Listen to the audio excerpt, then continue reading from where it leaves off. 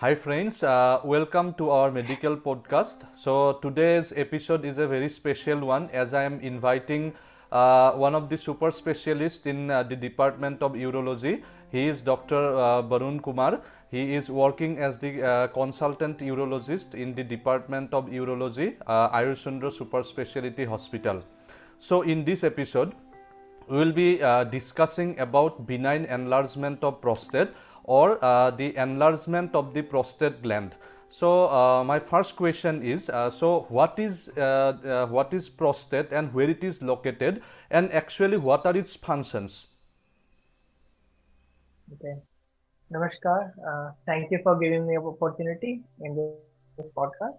So, benign hypertrophy of prostate is anatomically refers to just the enlargement of prostate gland. Prostate gland is exclusively with males. It is located around the prostatic urethra, just below the bladder neck.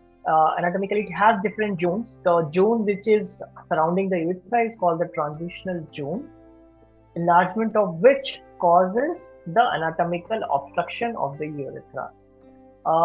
The symptoms, voiding symptoms has now evolved, and now we reserve benign hypertrophy of prostate to its anatomical meaning. The term which we use for the urinary complaints is called voiding or storage lower urinary tract symptoms, or LUTS. It entails the symptoms and not the cause. The cause can be due to many reasons, includes neurogenic, stone related, or benign hypertrophy of prostate as well. Okay, so মই দৰ্শকসকলক অকণমান অসমীয়াত কৈ দিছোঁ যে আমাৰ prostate যিটো গ্ৰন্থি, এই গ্ৰন্থিটো আমাৰ পেচাবৰ মোনাখনৰ তলত ইউৰিনাৰী ব্লাডাৰ যাক কয় তাৰ তলত থাকে, আৰু এইটোৰ ডাঙৰ হোৱা বা বাঢ়ি যোৱাকে আমি বিনাইন এনলাৰ্জমেণ্ট অফ প্ৰষ্টেট বুলি কওঁ. So now the next question is that so we have seen, we have already heard that benign enlargement of prostate is mainly related to old age or aged population. So is it possible that benign enlargement of prostate or prostate enlargement can occur in early age, or can it be possible that it can be related to any other problems? Okay. So benign enlargement does not occur below 45. So we don't see patients less than 45 years of age with benign enlargement. The term is generally exclusively reserved for people with old age. It's an age-related change. However, young patients can suffer with prostate-related problems. Some of these can be related prostatitis, that is a chronic inflammation of prostate gland. It can be due to either an infection or a non-infective related etiology as well. There are some other problems with prostate gland seen in young patients. It can be a prostatic uretical cyst, which can cause to bilateral obstruction of ejaculatory ducts, leads to obstructive azoospermia and infertility as well. And some patients might have the prostatic abscesses, which are sequelae of prostatitis, which can lead to either voiding and storage symptoms, and can present in a septic way also, presenting with acute urinary retention and dysuria, UTI with high grade fever. Okay, চ' মই দৰ্শকসকলক অসমীয়াত কৈ দিছোঁ যে আমি যেতিয়া benign এনলাৰ্জমেণ্ট of prostate বুলি কওঁ, এইটো জেনেৰেলি 45 বছৰ বা তাৰ ওপৰ বয়সতে দেখা যায়, কিন্তু কম বয়সতো কিছুমান প্ৰব্লেমৰ কাৰণে প্ৰষ্টেট ডাঙৰ হ'ব পাৰে, যেনে প্ৰষ্টেটত যদি ইনফেকশ্যন হয়, প্ৰষ্টেটত যদি এপচেছ হয়, বা কেতিয়াবা প্ৰষ্টেটৰ বেলেগ বেলেগ প্ৰব্লেমত আমি প্ৰষ্টেট ডাঙৰ হোৱা দেখা পাওঁ, কিন্তু বিনাইন এনলাৰ্জমেণ্ট অফ প্ৰষ্টেট জেনেৰেলি বয়সীয়াল মানুহতে দেখা যায়. So now the next question is that so when a person comes with benign enlargement of prostate, what are the basic symptoms mainly they present with, and by looking at what symptoms can we directly say that this is the case of benign enlargement of prostate? Okay. So as we discussed before, the term which we use is now lower urinary tract symptoms. It can be a voiding or storage. The voiding symptoms can be hesitancy, that you have some delay in passing the urine, পেশাব to হুমকালে না হয়, অলপ দেরিকে হয়. Second is straining. You have to strain while passing urine, that is জোর দিব লাগে পেশাবটো. It can be intermittency, that urinary flow stops in between, পেশাবটো stop করি করি হয়. It can be sense of incomplete voiding, that is when you come from the bathroom you still have the feeling that some amount of urine is still left. It can be post-void dribble, that is when you come from the bathroom some few drops of urine still leaks in your underwear. And apart from this, there frequency, urgency and nocturia. Frequency is when you have to go to bathroom again and again. পেশাব to bari bari jabo lage, ghon ghon ke jabo lage.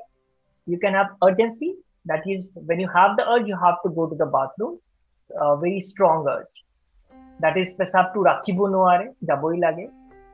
He can have nocturia. Nocturia is when you have to get up from the sleep to pass urine more than one time in night. Rati tupuni haibar pisot uthibo lage পেশাব to koribar karone. These are the voiding and storage symptoms. The majority of the reasons is due to benign hypertrophy of prostate. But we as discussed, it can be due to a variety of reasons, which include stones, neurogenic reasons as well. Okay. So suppose a patient is suffering from benign enlargement of prostate for a long duration, and if it is left untreated, can the patient have some other problems or other complications because of this benign enlargement of prostate? Yes, definitely. So due to untreated benign enlargement of prostate with obstructive symptoms, that is the bladder has to strain so much to empty itself. It has to work against resistance. The first effect is increases the bladder wall thickness. Second, the pressure generated in bladder ultimately pops off towards kidney, and the patient has secondary obstructive changes, that is bilateral swelling in kidney, that is hydrouretronephrosis, which can ultimately lead to renal failure and chronic kidney diseases. Apart from that, patient can have recurrent urinary tract infections because the urine is stored in the bladder for a very long time. Patient can have hematuria related to prostate, a vascular prostate, and as because patient is straining every time, it can sometimes lead to rupture in the prostatic venous plexuses and leads to hematuria, recurrent hematuria. Stored urine for long time in bladder can result in bladder stones. Okay. So these are the some few common and graver. Yeah. Yes.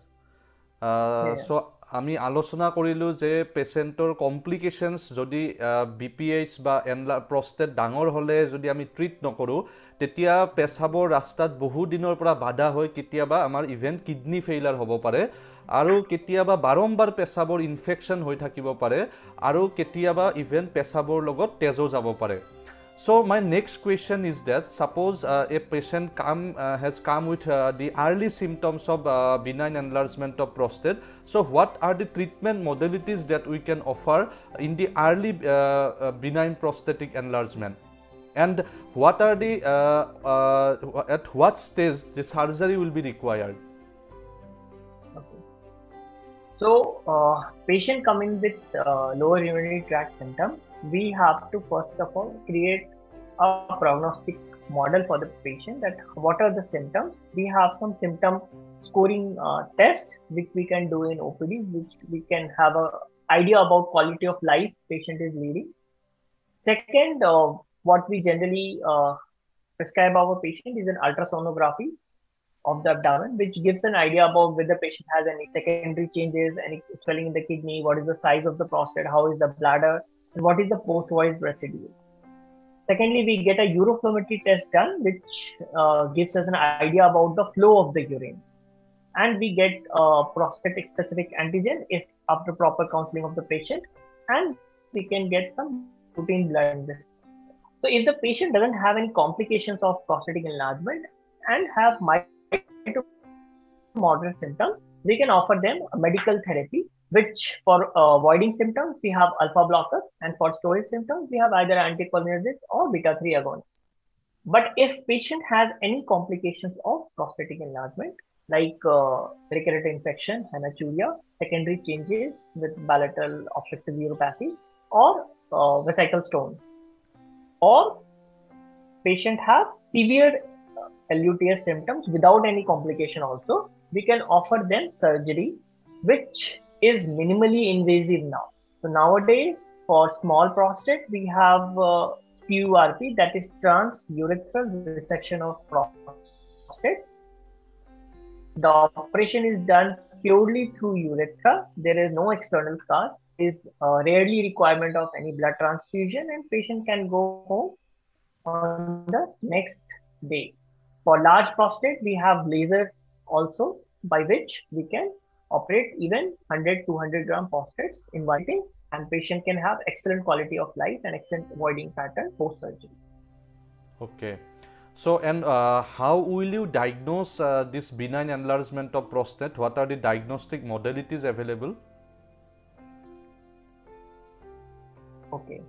So first is the clinical examination only, in which we do a focused neurological examination and a digital rectal examination. Through rectum, we can assess the overall prostatic size, whether it is grade 1, grade 2, or grade 3. We have different scoring sets for that. We have ultrasonography through transabdominal or transrectal. If we have any suspicion of prostatic cancer, the modality of choice is MRI, which we do is multi-parametric. We take other parameters apart from the conventional T1 and T2. There is diffusion weighted imaging, there is spectrometry, by which we can have a fairly good idea whether it's, any malignant changes are there or not. These are the common investigations which are generally done to estimate the prostate size and the nature of the enlargement, whether it's benign or Okay. So, thank you, Dr. Barun. Today we have learned a lot about this benign enlargement of prostate. So, in conclusion, we have learned that whenever a person comes with benign enlargement of prostate, he may have some voiding or storage symptoms, and it's necessary that he goes for proper investigations, and there are mainly treatment modalities, mainly in the form of different medications available, as well as in cases of advanced advanced enlargement of prostate, there are certain surgeries available. Thank you so much for coming to our show. Thanks a lot.